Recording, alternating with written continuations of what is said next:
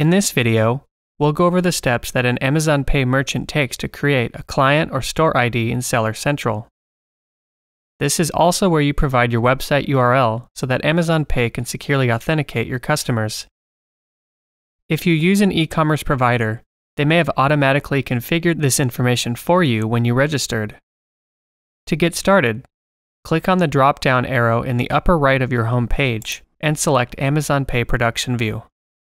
Next, navigate to Integration, click Integration Central, and click Create New Client ID or Store ID. The app or store name is the business name your customers see on the consent screen the first time they sign in on your site.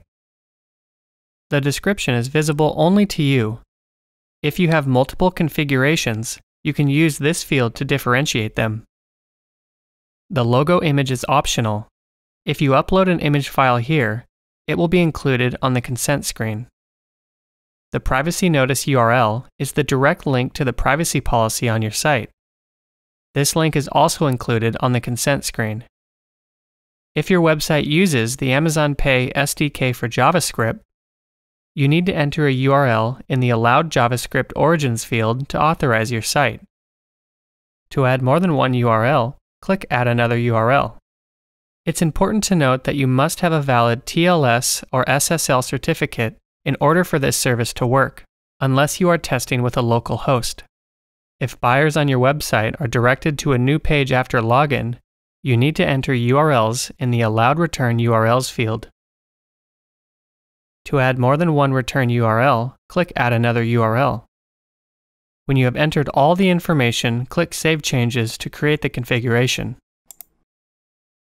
Once saved, the client ID and client secret key associated with the configuration you just created will be available. If you want to integrate Amazon Pay for multiple websites, you need to create a client or store ID for each site. Click on Create New Configuration to create another client or store ID. Thanks for watching. Be sure to check out our Amazon Pay University channel for other helpful videos.